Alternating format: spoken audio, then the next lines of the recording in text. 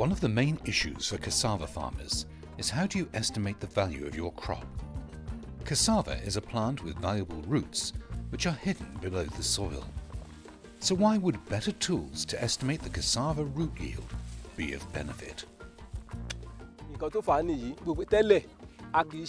Before, we didn't have estimates based on the quantity of the cassava we wanted to sell, but now we know what we can get from the cassava field.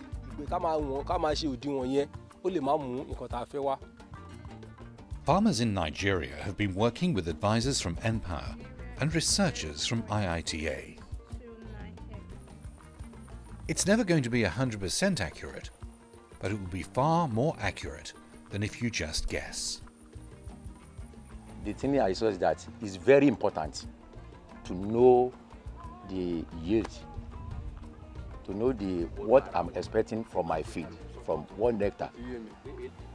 How many tons I'm expecting is very important. Before we don't do that. We don't do that. Just plant, bring your pickups. We are measuring in pickup. After training, if somebody wants to come to buy so many tons, we can tell them we have it on this field. With what we do now, I'm sure that in the future, using this technique, we can get more money from our farm.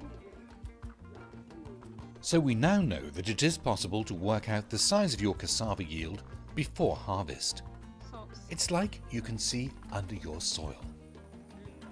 To calculate the yield, we need to accurately know the size of your field, work out the density of the crop, and the weight of usable roots.